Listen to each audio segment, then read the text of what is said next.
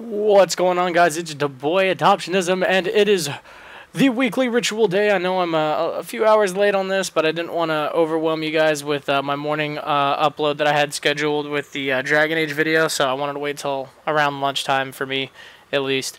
And yeah, so we're going to go check out what Xur has to offer, and if he's going to be a complete scrub like he was last weekend.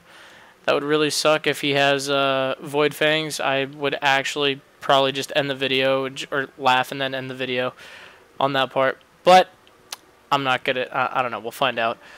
So, yeah, of course he's right here. I swear, I think he's in this spot more than he is any other spot. But, oh shit, there we go. Holy crap. Okay, finally something new. Alright, so we got the Helm of Inmost Light, which is probably the most badass Titan exotic for those of you who are the striker builds, because when it gives you 2 of the perks for a move, I mean, that's really freaking sweet, because that means that you can have a third.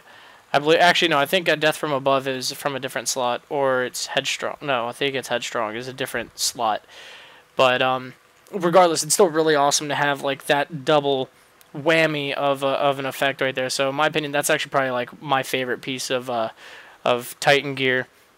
Now for hunters, they have a young Ahamkar's spine, which is the arm thingy that lets you throw your trip mines, and they last a little longer, so that's pretty cool. But again, they don't last until they detonate or until you die. They just last, like, I think it's like 5 seconds, maybe 10 seconds longer. No, I wouldn't say 10 seconds, maybe like 5 seconds. But it's not, in my opinion, it's really not that great. Oh, excuse me. And then for warlocks, yes, we have Light Beyond Nemesis, which is really cool.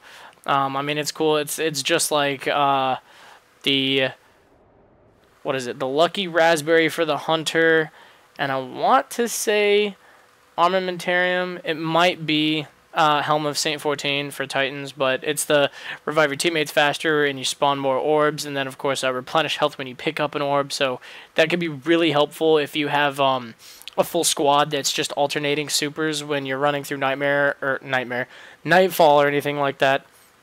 It's really cool, and plus again, it's really nice to actually see something different for warlocks. And also with all of these updates coming out. Well, obviously we have Plan C, which was from 2 weeks ago, I believe. Yeah, 2 weeks.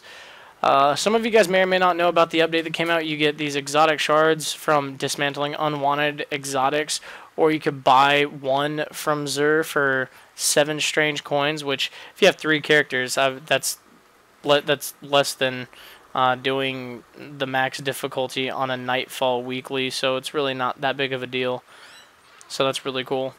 And then, but yeah, I mean, you get those because they made it to where no matter what exotic it is, you can get all the way up. Like, look at this. Look at Spirit Bloom and just Glimmer. Like, that is so freaking easy to afford.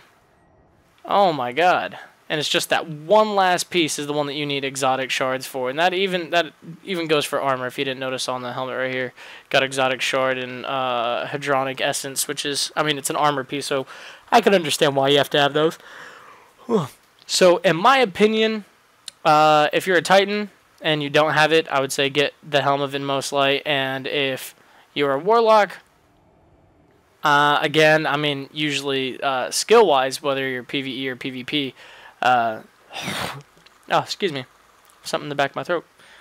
I would say, I mean, I don't think Xur's ever gonna sell the Heart of the Praxic Fire, because that's, I think you could only get that in the raid on hard. I think, I'm not too sure, but yeah, he'll probably never ever sell that stuff.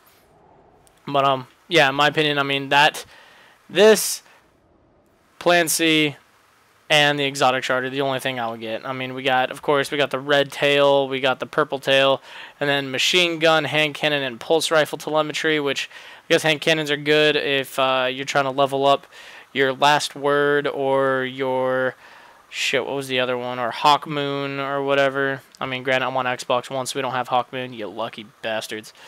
But yeah, I mean, that's the only real difference right now. And I might have it in a link in the description below, or you guys could just look it up yourself. I don't know. I've been busy today, but Bungie tweeted out this morning that granted Xur has that stuff for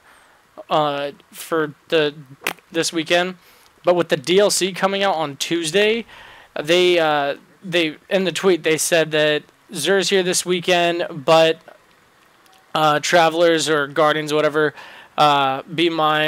keep in mind that next weekend, because that'll obviously be after the raid comes out, that he's gonna. They said I think he's gonna have like way better gear or like super power. I don't know. They pretty much insinuated that he's gonna have like insanely better shit than what he normally has. So if anything, if you really are kind of like wanting to test the waters or whatever, I mean, you could get the stuff now. But honestly, with them saying that, I'd go for the gamble, and if anything, I might buy like 1 or 2 exotic shards. But then after that, I mean, I'd hold off everything until next weekend. But yeah, guys, I really hope you liked my opinion and helped to curve your guys' views on some of this stuff. And until next time, this has been your boy Adopt. Thanks for watching. Please don't forget to leave a like, comment, subscribe. Don't forget to follow me on Twitter at Adoptionism. Link is down in the description below. And as always, don't forget to check out my buddy Jay's stream. All of his links are down in the description as well. And of course, don't forget to stop by 7controllers.com. Use discount code ADOPT. That's ADOPT upon your checkout to get 5% off anything. It would help me out, and it's also a way that I can help you guys out by making stuff cheaper. So yeah, guys, thanks for watching. This has been Adopt. Peace out.